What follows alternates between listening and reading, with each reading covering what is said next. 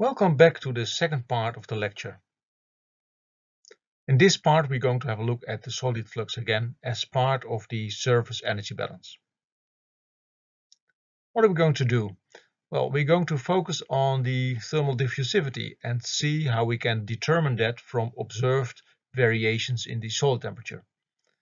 And furthermore, we're going to look at a number of models for the solid flux. So ways to quantify it based on other variables rather than direct measurements. Before we can focus on determining the soil thermal diffusivity from observations, we first have to go a little bit back to the theory that we developed in one of the earlier videos. So the starting point is that we assume that the temperature varies more or less as a sine function at the top of the soil. Well, what can we learn then about the variations of the temperature at greater depth? Well, we started with the differential equation, the diffusion equation, that links the time rate of change of temperature with the vertical second derivative of temperature. If we want to solve a differential equation, we need boundary conditions. So the boundary conditions that we assumed are a sine kind of function variation at the top of the soil. So a variation around a mean temperature and a variation with an amplitude A and a frequency omega. And we assumed a boundary condition at the bottom where at infinite depth the soil temperature is assumed to be equal to the mean temperature. Well, based on the differential equation and combined with the boundary conditions, we got this expression for the temperature as a function of depth and a function of time. So in all places and all times, the temperature varies around the mean temperature. The amplitude of the variation, A, depends on depth. And in the lower expression, we see that the amplitude has an exponential decay with depth. And there the depth itself plays a role, ZD, but also the capital D, which we identified as the damping depth. And furthermore, we see that at any depth, the temperature varies again with a frequency omega, so the frequency doesn't change.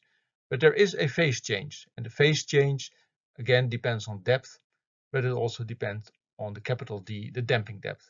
And you should recall here that the damping depth depends on the thermal diffusivity as well as on the frequency. So apparently, if we have a way of determining the damping depth, we would also have a way to determine the thermal diffusivity. And that is actually the route that we're going to take. So from the equations, we have seen that we can interpret the damping depth as an e-folding depth. So the depth where the surface amplitude has reduced to 1 over E. That is about, say, 30%. So here we see the temperature profile in a soil of about 1 meter deep. And the red line shows the temperature profile during daytime, and the blue line shows the temperature profile during nighttime. So there's a large swing in the temperature at the surface between, say, 25 degrees and 5 degrees.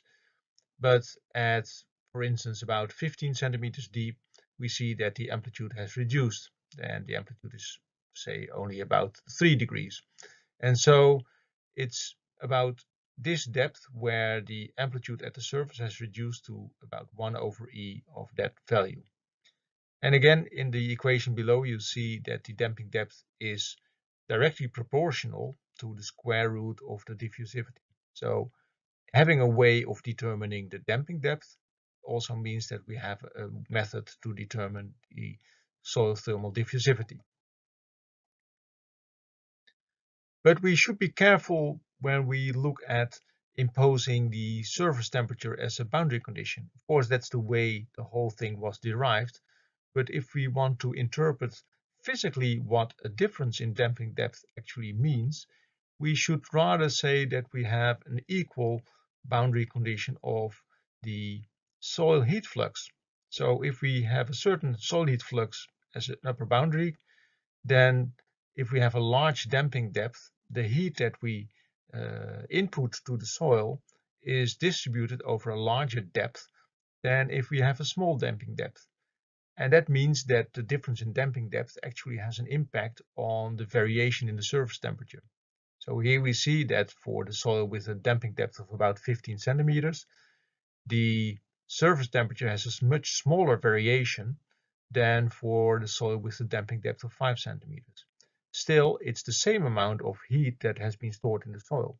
But for the soil with a large damping depth, that heat storage takes place over a large depth, whereas for the soil with the small damping depth, it's only the upper layer that is active, and the deeper layers don't contribute to storage of heat. Let us see what this concept of damping actually means in kind of reality. Of course, this is an idealized picture of how the temperature varies, but at least it illustrates what is happening. So we focus on the diurnal cycle. So this is one diurnal cycle, 24 hours, and the blue line shows the boundary condition at the top. So it's the temperature at the top of the soil, which varies between 25 degrees during noon and 5 degrees at night. And then if we go to 10 centimeters depth, we see that the amplitude of the temperature variation is considerably reduced, but also we see that the maximum temperature has shifted in time. So there is a phase shift. And if we go even deeper to about 20 centimeters, we see that the amplitude has reduced even further, and also the phase shift is larger.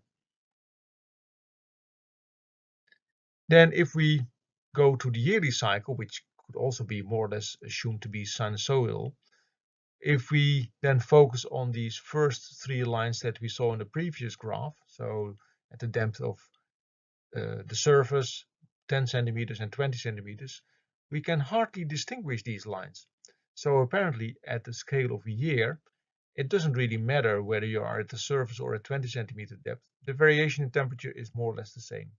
But then if we include larger depth, 1 meter, 2 meter, and 4 meters, there again we see the same pattern. We see a reduction in amplitude, and also we see a shift in phase. Well, those were very idealized pictures, showing only the diurnal cycle and the yearly cycle, but there are also subdiurnal cycle time scales involved. And here we have an example from observations made during the night, where we very clearly see the red line being the soil heat flux, which shows quite erratic behavior. And especially the first night, we see a large reduction in the soil heat flux, which coincides with a variation in the net radiation, which is the green line, but also with the sensible heat flux, which is the black line. And furthermore, for instance, the rightmost picture, there we see that there's a large variation in the solid flux at the start of the night. So there's a large drop in the solid flux from 0 to about minus 70 watts per square meter within about 1 hour. But then if the night further progresses, the solid flux goes back to about 30 watts per square meter within a few hours again. So those are variations that can not just be described with a simple sinus function. We need to have something more complex for that. And actually, you could see these as higher harmonics of the diurnal cycle. A similar thing can happen if we look at, for instance, a daytime situation where clouds are involved. So here we have a situation where actually we had a solid flux plate buried very close to the surface, that is the solid line, and one that is buried about 5 centimeters down below the surface. And the solid flux plate really very close to the surface sees a significant reduction in the solid flux, even to a negative value, at around 12 UTC. And that is related to a small cloud passing by. If you look at the variation of the solid flux at 5 centimeters depth, well, this significant drop is not visible. So here you see the effect of higher harmonics, which have a very much higher frequency than that of the diurnal cycle. And here you see that the amplitude is very quickly damped. So a significant amplitude at the surface is no longer visible at 5 centimeters depth. Well, until now we have only looked qualitatively at these variations of temperature with depth and time. So focusing on the idealized pictures, but also I showed you some exceptional cases where even the diurnal cycle is not fast enough. And so we had subdiurnal variations in time. But what is all this good for? Well, we have this expression that tells us how the temperature varies with depth and with time. And again, we also have observations where we see that indeed the soil temperature varies with depth and with time. And we can link those two. And so let's start with the situation where we focus on the phase shift that occurs in the sinusoidal description of the temperature. In the figure here, we see that indeed the maximum temperature that we observe at a location close to the surface occurs earlier than the maximum at some depth. And the phase shift between those two maxima actually gives us information about the damping depth because the phase shift is directly related to the damping depth. So what you can do here is observe the phase shift, look at the expression that links the phase shift to the damping depth, and then determine the damping depth from that. And then from the definition of the damping depth, you also know the thermal diffusivity. So that is one route to determine damping depth and the thermal diffusivity. In the same observations, we see that the amplitude of the temperature variation decreases with depth, and that is completely consistent with the expression that we have where we talked about the e-folding depth of the amplitude. And so comparing the amplitude of the temperature variation at the surface or at some depth close to the surface with that at a greater depth, we can determine the damping depth as well, because we know how the amplitude varies with depth, at least according to the idealized figure. So now we have two routes to determine the damping depth and from that the thermal diffusivity, either through the time shift to the left or looking at the amplitude to the right. Now that we have all of this theory in place, and particularly the expressions you see at the top here, which shows the variation of temperature with depth and with time, it is time to make an exercise. So what we start with is the assumption that we have an homogeneous soil, which means that the soil thermal properties are the same at any depth. That's not particularly realistic, but for now we assume that because that makes it at least doable to make this exercise. Well, we have an homogeneous soil. We know that we look at the diurnal cycle. And furthermore, it's given that the maximum soil temperature at the surface occurs at 1 p.m. On the other hand, the maximum at 20 centimeters depth occurs at 7:30 p.m. That's not necessarily the same as you see in the picture, but just focus on the numbers I give you in the exercise. And the question to you is, please calculate the damping depth for that case, and also from the damping depth, calculate the thermal diffusivity. Well, now it's time for you to take your calculator, pen and paper, and do the exercise. It takes some time to do the calculation. I will be patient.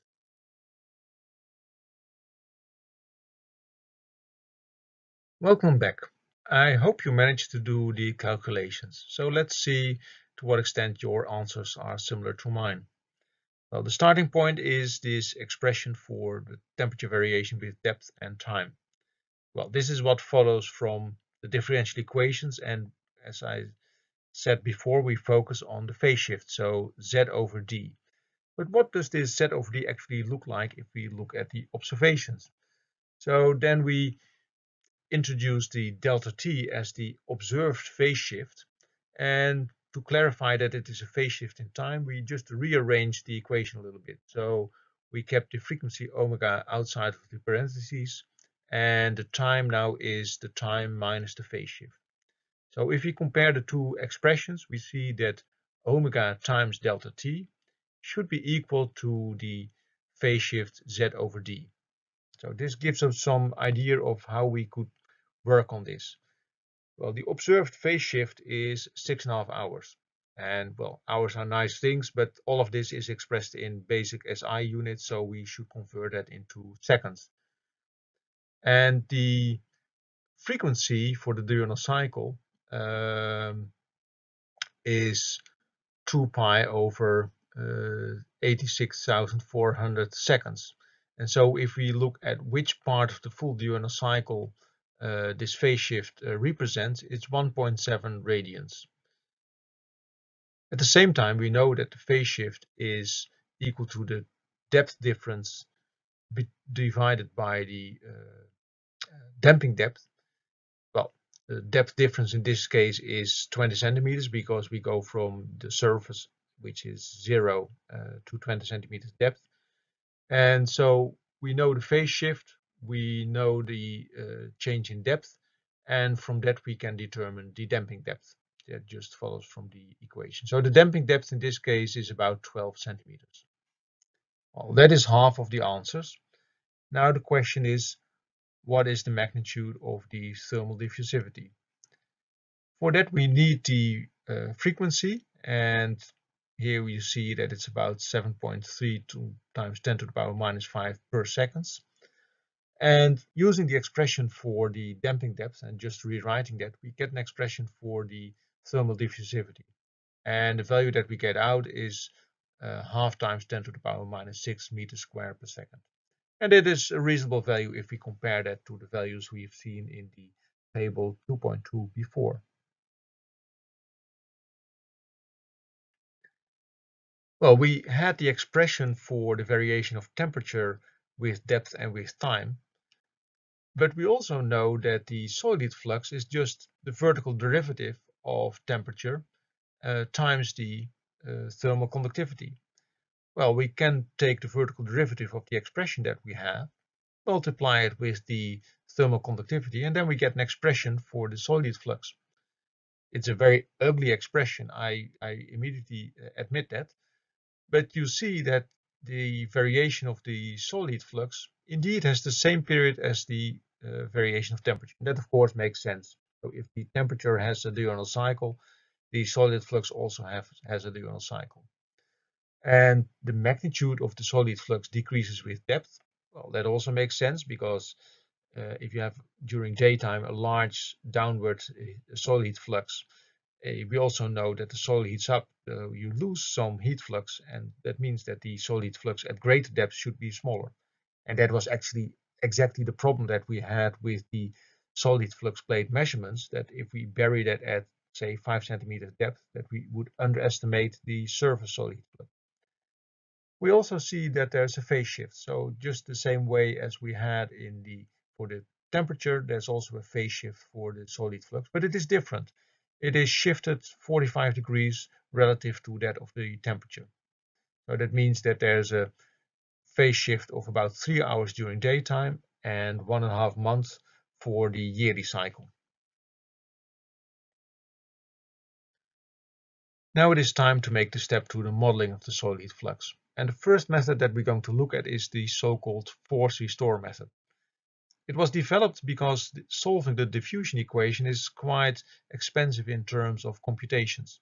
And of course our computers are getting faster and faster, but still solving the diffusion equation in a situation where you have very steep gradients, and especially close to the surface there are steep gradients, is still intensive. And furthermore, the nice thing of the force restore method is that it is relatively simple and it shows important things that are still relevant for atmospheric and climate models. Here we look at a very simple two-layer system. And we have a thin top layer and there's a deep bulk layer below. And the idea is that the bulk layer has a constant temperature. So it is a very slow system and actually it doesn't vary at all in time. So you could think of that as the layer where the mean yearly temperature occurs, or the mean daily temperature occurs. And that means that all of the variation of the temperature should occur in the upper layer. So the dynamics is in the upper layer, the slow or the constant value of the temperature is in the deeper layer. Still, we would like to have the top layer to have the correct amplitude of the temperature. And especially the upper layer should have the correct amplitude of the surface temperature of the soil. And also it should have the correct phase. So we make a very simple system, but we are still very strict in our requirements. The upper layer should have the correct amplitude and the correct phase as compared to the normal surface temperature. Because it's, if you think in terms of a climate model or a weather model, it's this upper layer that, so to say, talks to the atmosphere. So that gives the information about the status of the soil. It communicates that to the atmosphere. Well, to understand what's happening, we look at the energy balance of this top layer. So it is forced by net radiation, and it loses energy by sensible heat flux and latent heat, at least if we look at the daytime situation. And at the surface, there is a solid flux into this top layer of G0. And well, these four terms of the energy balance should balance. At the bottom of the top layer, there's a solid flux G1 that goes into the bulk layer. So the top layer and the bulk layer communicate with each other through the solid flux G1, which happens at the interface.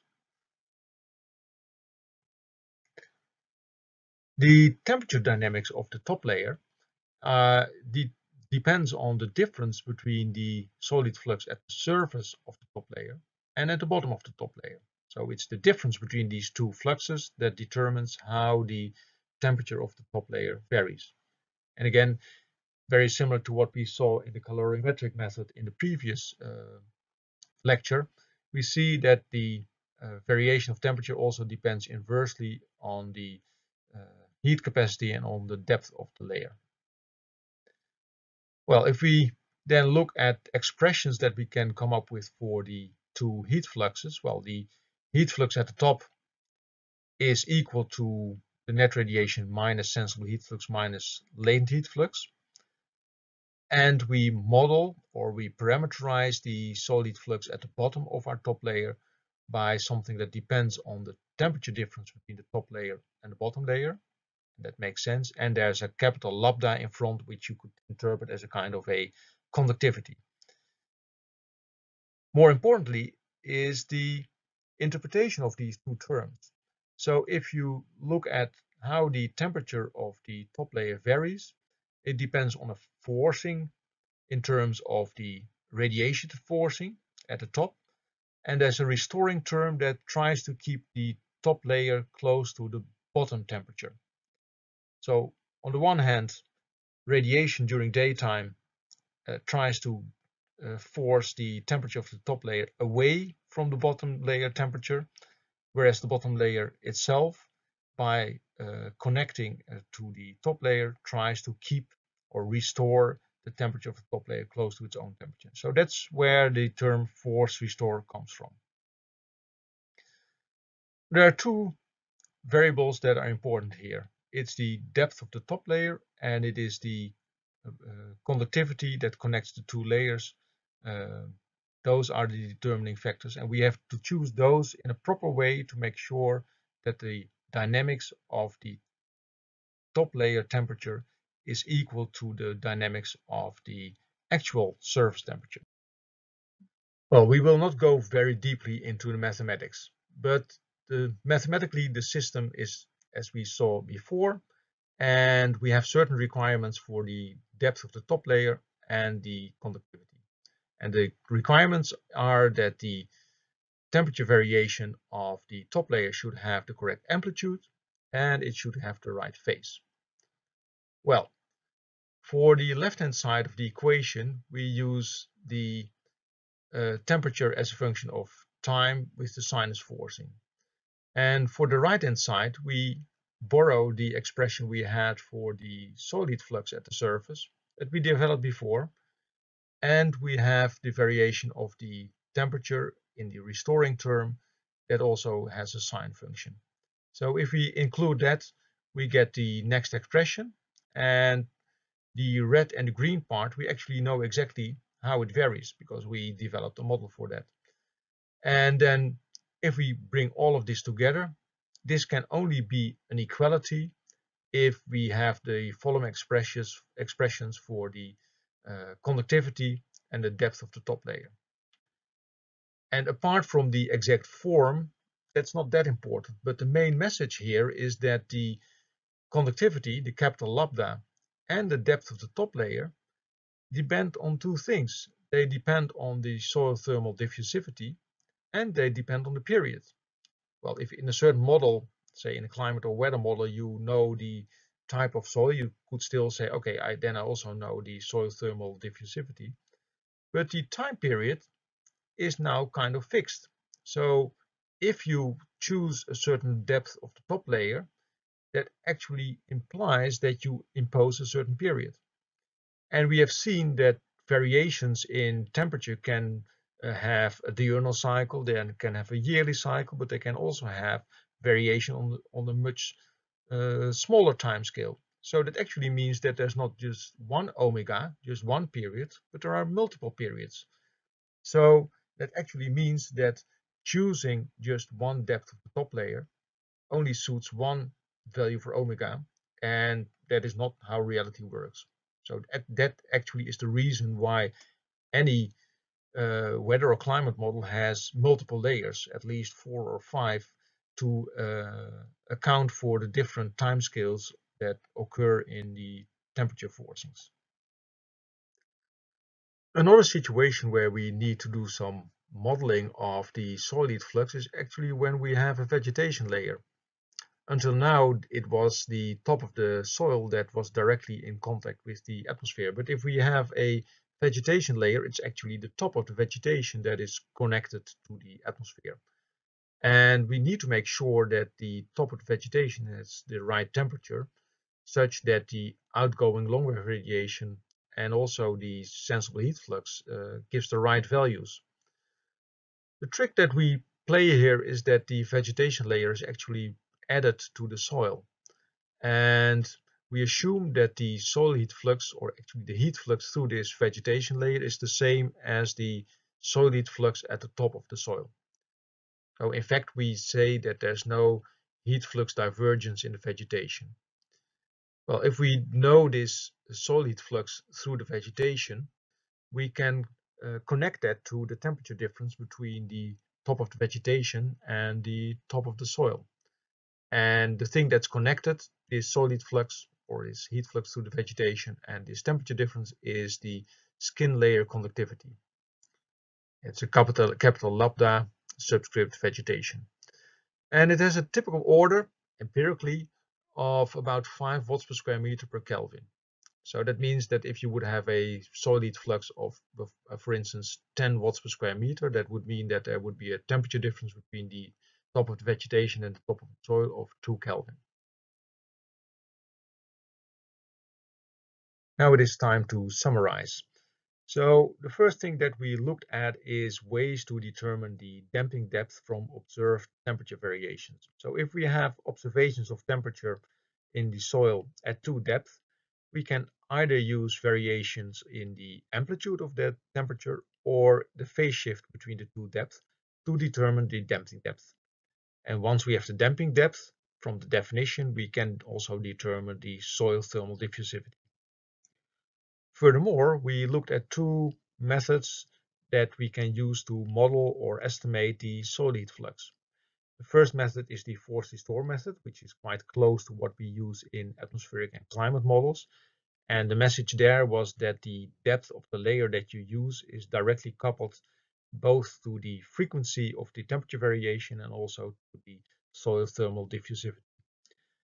And furthermore, we looked at the way you can model the vegetation layer and the effect that has on the coupling between the temperature at the top of the vegetation layer and the temperature at the top of the soil.